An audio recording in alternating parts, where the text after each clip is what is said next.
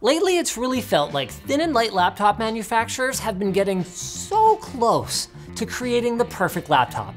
Like Microsoft's Surface laptop, for example. It's sexy, the screen is great, and the keyboard is amazing. But the I/O is hot garbage. The Dell XPS 13, it's got top tier build quality, solid I/O, and is really quick. But the screen options and the webcam placement in particular are mediocre. All right, so what about the OG thin and light laptop king, Apple? To find out, Alex, who writes our laptop reviews these days, completely switched to Apple products, giving up his Pixel 2 and Surface laptop for the iPhone XS and MacBook Air, which has finally been updated for 2018. Memory Express's Victoria, BC location is now open, and this new store offers all the same product selection and quality of service as their others. Check out the link below to learn more.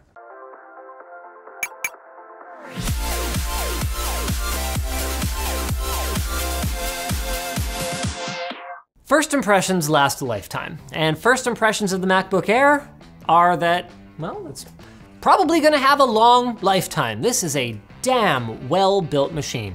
The aluminum chassis is easily among the stiffest on the market. There's virtually no screen flex whatsoever, and although it is thin, it's kind of denser than you might expect, weighing just under 3 pounds. Compared to the last version of the Air, which by the way debuted in 2013, the reduction of the bezels and the way that the glossy black extends right to the edge really ups the sex appeal of this year's model, and you wouldn't feel weird taking it out of your backpack no matter what the setting. Just make sure that while you're putting it in your backpack, you remember your dongles. Now to be clear, I'm not too torn up about the I/O. These are both Thunderbolt 3 ports with compatibility for displays, docks, external GPUs, any USB device you could want, including charging the MacBook Air itself. So I would take these over a Type A and a mini display port any day of the week. Microsoft. Now let's get back to the screen. It's more than just glossier. It addresses every problem with the old MacBook Air design, increasing the resolution to 2560 by 1600. That's a taller 16:10 aspect ratio for those keeping score at home. And they also increased the color gamut, making it among the best laptop displays available, with an asterisk. I don't expect this to make any difference. In fact, I suspect that Apple gives exactly 0 Fs what I think. But I'm once again disappointed that they refuse to include touchscreen support in their Mac OS and on their laptops. At least the touchpad is awesome though. And boy, is it ever awesome. Like, I know we always go on about how great Apple's touchpads are, but suck it up, PC fanboys. We do it because they are. There are a bunch of gestures actually that have been available on Windows for a long time, but I've just never used them because they don't feel right. By contrast, after only a couple hours on macOS, they just become part of the natural flow of using the machine. They are so well thought out, and like, look how big it is. Also, how close it is to the keyboard, which makes it really easy to thumb operate while you're typing. Also supernatural, the fingerprint sensor in the power button. There is one place that a fingerprint sensor is better than Face ID, and this is it. Apple nailed it. Like, I'm always logged in at the same time the screen turns on after opening this guy up. Touch ID is so well implemented here that frankly, it feels almost as natural as Windows Hello facial recognition on the Surface laptop. Unfortunately, there is one area where the MacBook Air can't get close to the Surface laptop, the keyboard. Now I don't personally miss the touch bar, so I'm not gonna dock any marks there, but these short throw and potentially short life key switches are just not a great time to type on for extended periods. Like after a while, I actually can get mostly used to them, really similar to the MacBook Pro. And credit where credit is due, they are really easy to type on in awkward situations, like if you're walking around like holding your laptop clickety-clacking on it, since you don't have to apply a lot of force, and that short throw does make staying steady easier. But I still find myself missing more strokes than usual and have a hard time feeling where each key ends. And making matters worse is the lack of a delete key. Okay, well, backspace says delete, but it just goes back because it's a Mac. And I know you can do function delete, but man, I miss my dedicated delete key almost as much as my touchscreen when I go to a Mac.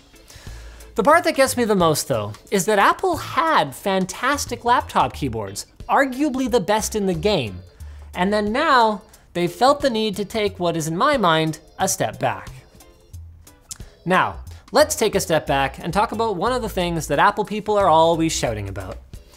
How was macOS and the iPhone and the integration that comes along with them? In short, okay.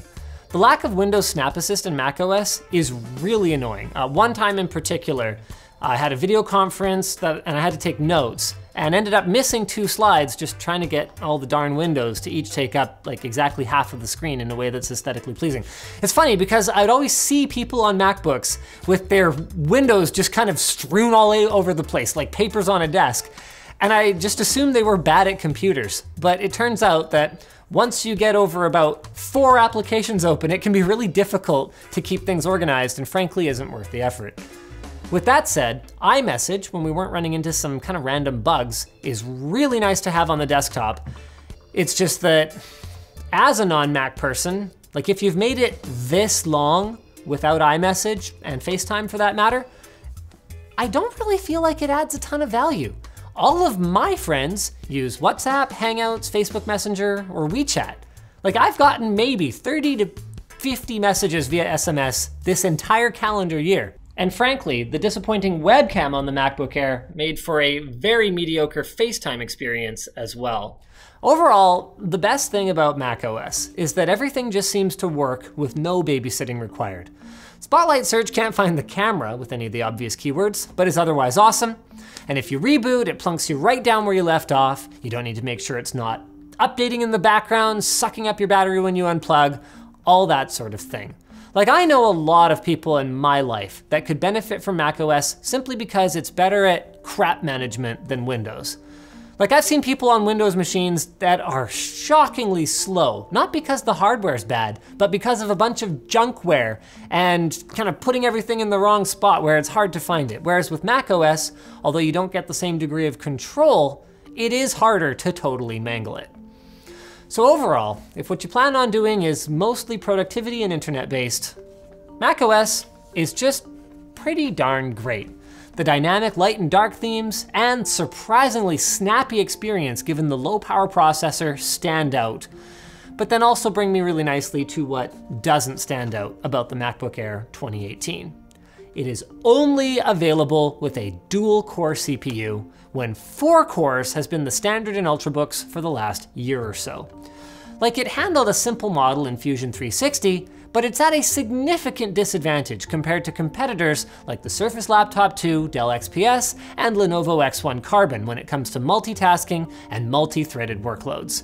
The good news is that the dual-core low-power chip can be basically silently cooled, even in such a thin device, and it unsurprisingly yields great battery life, with this thing lasting a good 10 hours while doing work like editing this script.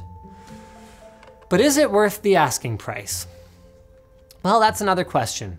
Our model here cost an eye-watering $2,600 for an Ultrabook.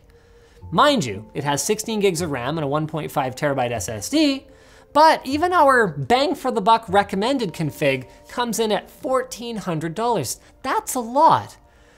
But Apple kind of sets the bar for the premium thin and light market, and with other manufacturers creeping their pricing up over the last few years, honestly, it's actually not that far out there anymore. So bottom line, with most of the laptops that come through our lab, we complete the review, then pawn it off to the next new employee who needs a computer. The MacBook Air 2018, not that kind of beast. And it even hangs with the Surface Laptop 2 and XPS 13, assuming you're okay with the keyboard. And bear in mind, of course, that this is coming from a PC guy. dbrand is your source for awesome textured vinyl skins. They're available for laptops, phones, tablets, controllers, consoles, controllers, and more. They're made from high quality 3M vinyl, and their patented adhesive is guaranteed to leave no residue on your device if you want to change the skin. Their uncompromising precision in cutting the vinyl ensures a factory fit for your device, and they not only look great, but they also protect against incidental damage and scratches. Their customer service robots are easy to work with and absolutely fantastic, and their products are affordable and ship worldwide. Go try out their configurator today. We're gonna have that linked in the video description to see what your life would look like with just a touch of dbrand in it. So thanks for watching, guys. If this video sucked, you know what to do. But if it was awesome, get subscribed, hit that like button, or check out the link to where to buy the stuff we featured in the video description. Also down there is our merch store, which has cool shirts like this one, and our community forum, which you should totally join.